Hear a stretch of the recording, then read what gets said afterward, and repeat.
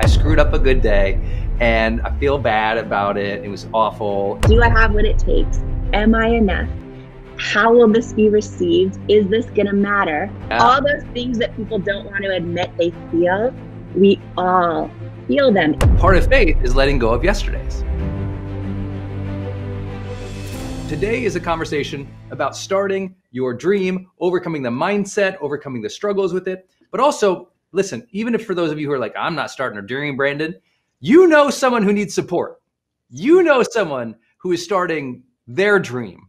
And it's always about, okay, how can we not only chase our own, but how can we support others? So in that spirit of supporting others, I've got Jamie Kern Lima on with us for Growth Day Morning Show. Hey, Jamie. Woo, good morning. Good morning, Brendon. Good morning, everyone. Happy Growth Day. Let's put some encouragement and fire in this group today. First, for all those joining us for the first time in Growth Day, thank you very much. Today, we have a big day in Growth Day. We are doing a live onboarding call for all our new community members. So if you haven't joined us officially in Growth Day, go to growthday.com. It's a huge, huge day for us. But here on the morning show, Jamie and I thought since I'm actually like launching an onboarding Growth Day today, we'd talk about starting your dream. Jamie, you started yours from like your kitchen table and your living room and the floor of your house. Like, yes. Tell these folks a little bit about starting, $1 billion company in your house on the floor, and maybe what's the mindset to go when you have all the doubt? Yeah. Well, the first and most important thing is doubt's so normal, right? Doubt, imposter syndrome, thinking, oh, do I have what it takes? Right? So anyone out there feeling that right now, it's universal. And Brendon, I don't know if you've had this experience, but the more people that I've looked up to for decades, some of the most incredible people in the world I've had the blessing of meeting now, they all say the same thing.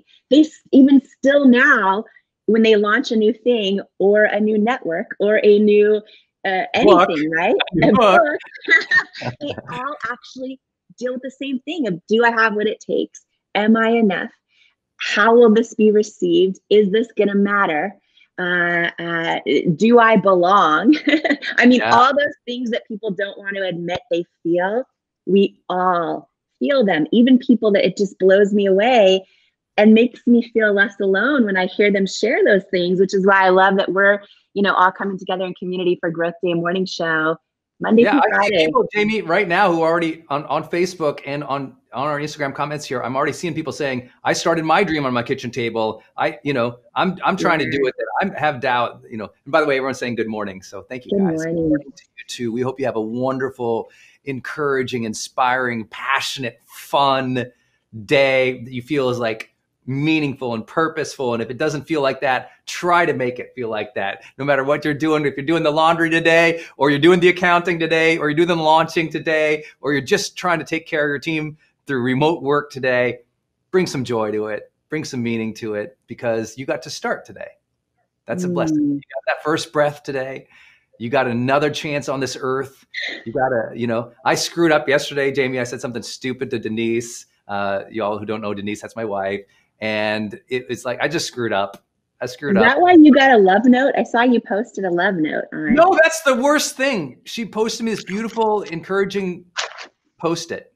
Yeah. And throughout the day, because it's a really hard week for us over here, which we're launching a lot of things. And then I screwed it all up. I don't know if have you all ever just screwed up a good day? I screwed up a good day and I feel bad about it. It was awful. And then like today, it's like, okay, it's a new day. I get to be a better husband today. I get to put better energy out there. I get to like deal with my stress in a better way that doesn't like put on other people.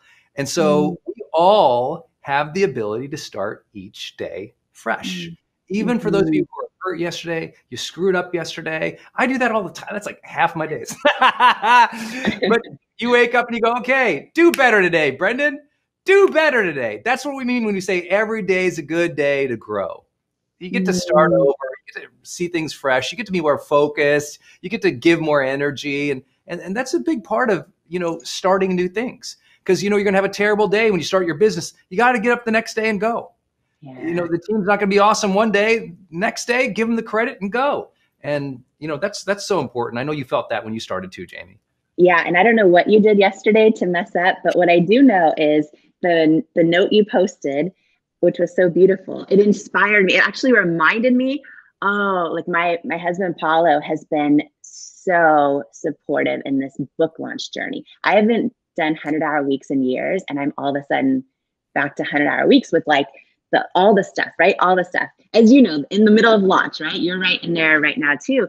And he has been so supportive. And when I saw you post that note yesterday, it actually reminded me, oh, I need to also remember and do a better job at just showing appreciation and just even writing a post-it note. You know what I mean? So I don't know what you did.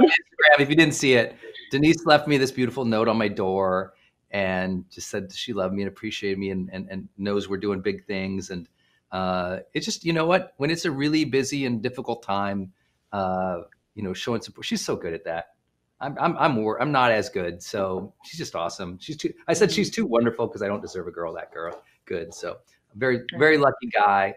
And, I think Denise and I, very much like you and Paulo, we literally started from scratch, like super build a dream things. She started exercise studios and built them up to just powerhouses. I started, teaching on the internets and, none of it, we didn't know how to do any of it.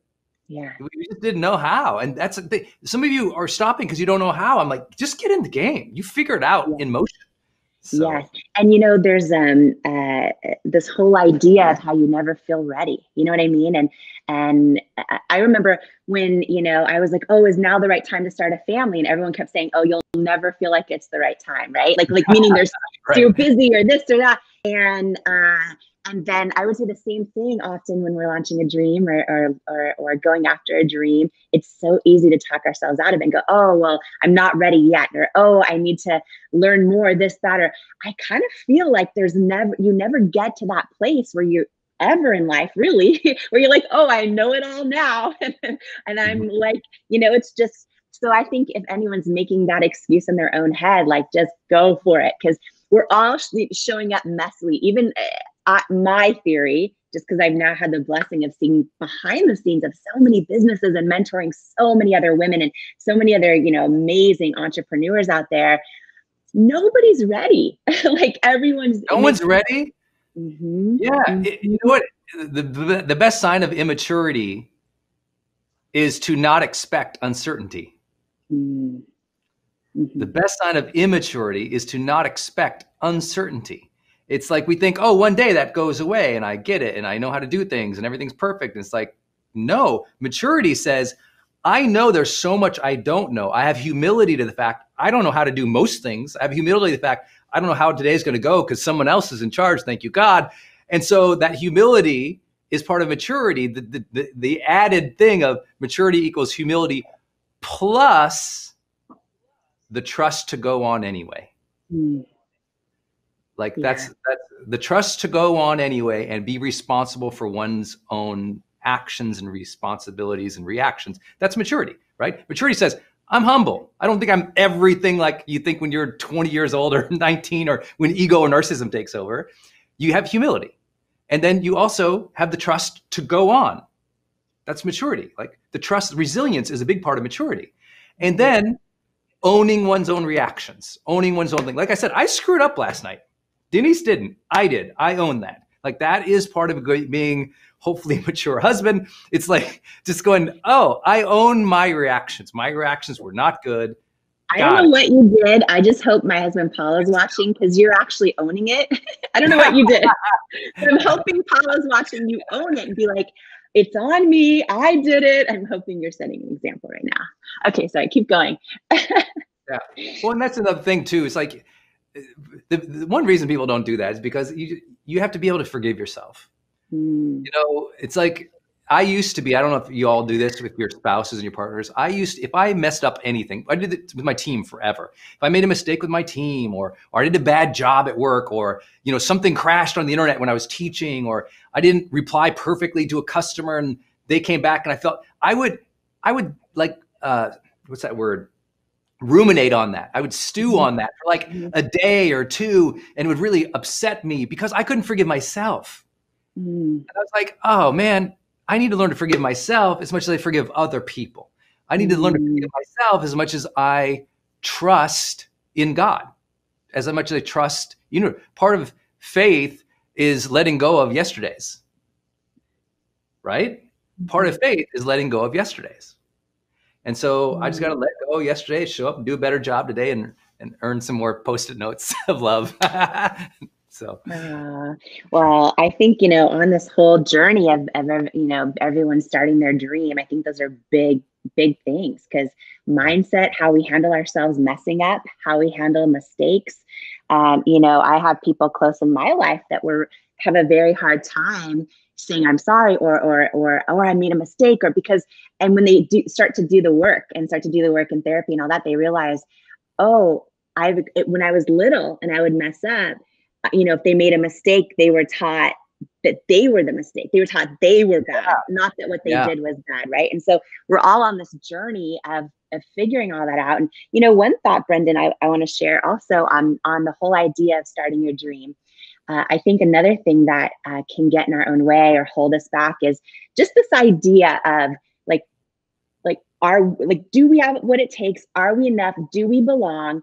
And one thought that keeps popping in my head, and then one story to share, because I looked at this journey I sort of just came out of, right?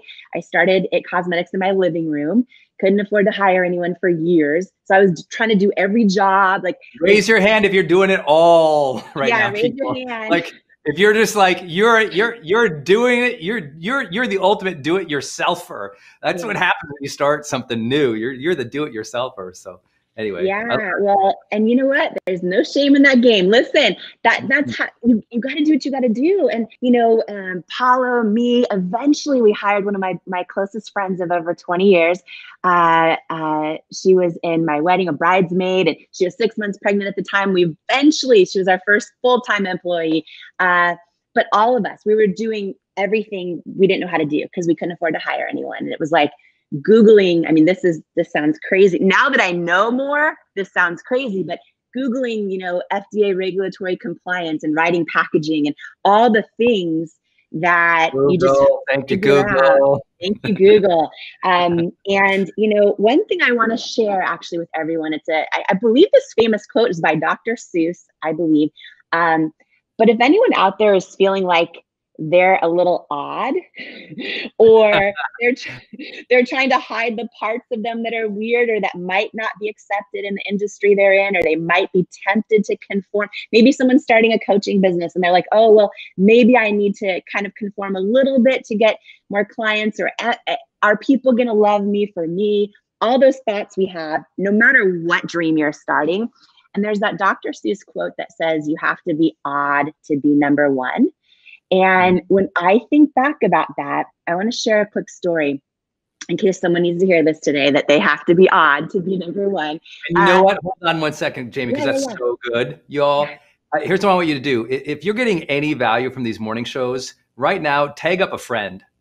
Take a friend right now who you know is starting this dream, or who needs a little personal growth and encouragement, or how to fight with their spouse last night and they're trying to repair, or someone who needs some relationship advice. So if you tag them right now, then what happens is they'll see this replay.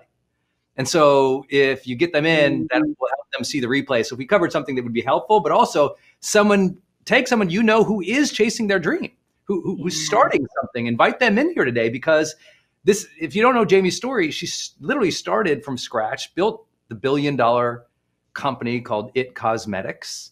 And here she is, she's sharing, hey, you kind of have to be odd. So tag all your odd friends. Yes. Take up all your weirdos, all your odd friends, take up your tribe, take up your team, let them know, just get them in the game. I mean, this is your chance every day with us in GrowthDay. Our hope is we bring a little bit of empathy and encouragement and direction to your growth journey, to you being a better person, showing up better, making it happen. And you know what? People like us in personal development, we feel odd. The fact that you would watch a show like this to inspire yourself to have a good day, you're weird. You're like us already. You're our growth crew right here. This is our growth crew with us today, Jamie. That's what I'm going to start calling the GrowthDay members. It's our growth crew. We're in this crew together. We're growing together. So, okay, odd ducks. You have to be odd to be important. Tell us the story. So you guys, I just want to share something. Anybody out there feeling like, oh, do I belong? And do I have will I be embraced by this industry I'm in? You know, we all have the same thoughts. And this is going to be a bold statement. Get them. What I realized, I could have never sold my company for over $1 billion had I not been odd. Had I ever listened to all the feedback along the way from really well-intentioned experts and retailers about how to conform, about how my packaging needs to be, about how to fit in this beauty space, about what I need to change or alter or, you know, or create to fit into what's going to sell. Had I ever listened to that when it didn't feel authentic to who I was, it never would have happened. And here's what I mean by that. And I just want to share this for anyone who needs this today, because this is so, so, so powerful. Because if you are doing something authentically to you, by definition, no one else out there can do it the way you do it, right? So by definition, it's novel. It's never been done before.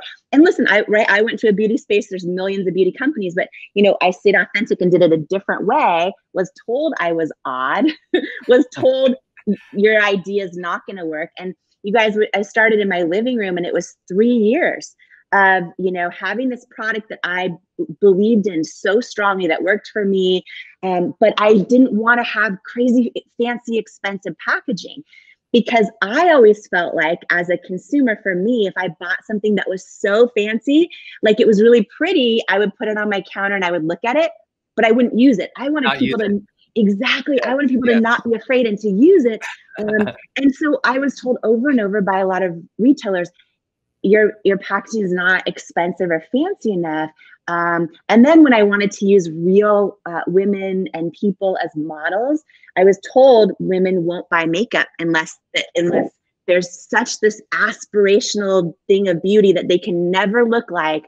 That's what will sell. And I'm like, that doesn't, like, maybe, just maybe, women are sick and tired of seeing people who don't look like them modeling a product, because how are they going to know it works for them if they don't see somebody that has, anyways. So I would keep going in, and I kept getting told, right? You're not the right fit. Well, you're bringing your values into your work, which is so key. You're bringing your values into work. You're like, I want to have, you know, models for It Cosmetic who look like regular humans, you know, not like the traditional, you know, wave model. We wanted to have people who, you know, were just joyous and happy, and not like, you know, you really wanted, like, you had people with, I remember looking back at some of your stuff that you did, and it was like, oh, these people have regular human facial expressions. You ever open those magazines and you look at everyone's facial expressions, you're like, that's not even just, you know, anyway. So and it's so really Photoshopped. But I used to say to them, like, you know, I'm creating a company that authentically believes every person is beautiful. So why wouldn't I show every person as the models, right? And it was this just constant pushback. And by the way, sometimes it's little things. I remember, you know, I love some good sweats. Like, I'm wearing sweats today. I love some good sweats, and I'll be fancy every once in a while. But in the start, for those of you that haven't heard the story, I sold the company I started in my living room to L'Oreal for over $1 billion. And it was 3 years of meetings with them. And the first time I ever walked into their office, I felt so odd, so out of place. Like, everyone dresses so well. and you know, and I was just like, okay, you know, but here's the thing, I didn't change who I was. And I didn't start dressing like everyone at that company. And I didn't, right? And what happened, my whole point in all this, you guys, is, you know, by the time L'Oreal bought our company for $1.2 billion, this was after years of meetings, they have the most beautiful portfolio of like 40 companies, 40 different beauty brands. And none of them were doing what we're doing. Like, they're all doing their own thing really beautifully, because I stuck to being odd and I didn't conform. Every time I thought, oh, well, if I do this, then that retailer will carry our products, or if I change our packaging, then we'll be accepted. Like, had I changed everything, they would have never bought our company, because we would have been doing what everyone else is doing. And instead, because we were odd, we brought value. to their portfolio. We didn't Yeah. compete with anyone else in their portfolio. We were odd. We brought a whole new value and a whole new customer base. And let me give another word for this too, Jamie, because this is like, I really want to, because I want to transfer this from, you know, odd or even authentic, which can be, you know, kind of like, sometimes I know someone watching might think, oh, that's like pop self-help, you know, here they are just being positive about this. Let me share like with some hard truth what that means. Being odd means you bring what is important to you into your day every day. You bring what is important to you into your work. Because what is important to you, that's your values, that's your inclination, that's your vision, that's your unique spirit or voice or inner speaking to, I want to do this and I want to do it in this unique way that's my way. And when you honor that and you show up and you do that over and over and over, your quote unquote brand, whether that, or who you are, or how you live as a mom, as a team, as a leader, what happens and what manifests is this unique identity that's truly you, because you are living the things that are important to you and you're bringing what's important to you into every day. And so for those of you who aren't on this track to build $1 billion company, or you're like, oh, I'm not like Brendon, I don't do that stuff, you know, on the internets. Here's what I'm saying. Bring what is important to you into the world every day. And that oddness, that uniqueness, that will manifest itself into what you feel is living a life of personal freedom, doing what is important to you and beautiful to you. And that's where you find fulfillment. Because I always say fake does not equal fulfillment. You can't fake it into fulfillment. You can fake it and get things done. You can fake it and stand out for a minute. But over the long term, you'll be miserable because you didn't bring what's important and true to you into your life. And so what Jamie had her ultimate success, just knowing her now as a friend and doing this Growth Day morning show together. And we have so much conversation together pretty much on the daily now. It's like she brought what is important to her into her space. She had rosacea. She said, I'm going to solve this rosacea thing. I need that's important to me. She solved her rosacea challenge by concocting cosmetics that are in her house. And that became literally $1 billion empire, y'all. So you just have to go, what's important to me? Let's work on that. Let's solve problems that are important to me. Let's express myself in ways that are true to me. And if you do that year over year over year over year, that's how you build something real. Yeah. And I love that you use the word unique, because that's such a great word too, right? Versus odd. I'm like, we were odd, but unique. The things you I'm from Montana. I say weird. I'm weird, right? You're weird. But and my big thing is, yes, live those. Like you said, yes, bring them into what you're doing, but also don't be scared of them when someone else doesn't get it. Like don't change your uniqueness or your weirdness or your oddities when they're true to you and to your values, just because someone else doesn't get it. You know what I mean? And I think that's the most important thing, even though, like, I'll probably talk about this for another 100 years, but rejection sucks and rejection is painful. And it never got, it maybe got a little easier because I've gone through hearing no probably thousands of times in the journey, but it's never fun. But had I ever listened to that you're not enough feedback when it was something that was an authentic, unique oddity of a value I believed in, had I ever changed that, we would have never, ever had the outcome that we did. And it was just such a real life, full circle, good learning that, oh, wow, it was our oddities, our uniqueness, all of that about our company that we stayed true to that ended up really building something of value. And I love reading everyone's comments. Oh yes, rejection is redirection. I love it. Y'all are lighting us up on the comments today on Facebook and Instagram. So thank you very much. And do make sure you tag somebody who needed this inspiration today. For those who are new, we do this every day. We're just trying to bring some encouragement and direction into life. We're trying to build this Growth Day community of people who go, I care about my personal happiness. I care about progress. I care about self-mastery, getting my mindset right, my habits right, leading others well, building real things, living a fulfilling life. If these things are something you're pumped about, go to growthday.com and officially become a member for the whole year at growthday.com, because you get me and Jamie but a dozen other personal development teachers teaching you live every single week of 2021. So you've always wanted better mentors and better community? GrowthDay.com. Jamie, today was so awesome. What's your last parting thoughts for someone starting a big dream right now? Start. Start and bring your full self into it, and don't hold back like who you are and your uniqueness. It's your power. I know we're all so scared of it often, even if we feel like we don't fit in or we don't belong, like it's your power. And you do belong, especially here at the GrowthDay Morning Show community. That's it. I'll add to that. No matter what you start something that matters. I always say it. No matter what you start something that matters. Move more in the direction of authentic alignment. Move more in the direction of, that's important to me. I like that. I'm passionate about that. I'm obsessed about that. Spend more of your day and your time towards your interests and your passions. Make sure that you feel like, I'm moving towards something. We always say in GrowthDay, you want three things. You want a sense of aliveness in life. You want connection with others, connection with self, connection with spirit, and you want meaningful pursuits, doing things that you find are meaningful. Even if other people don't understand it, approve it, recognize it, cheer it on, it's about moving daily forward to your best self every day. This can be your day for personal growth. This can be that day you committed to and you remember and you go, that was the day I got myself a community. I got better coaches. I committed to making my life the absolute best that I could. This is that day. Make today your growth day. Click the button on this page and sign up right now.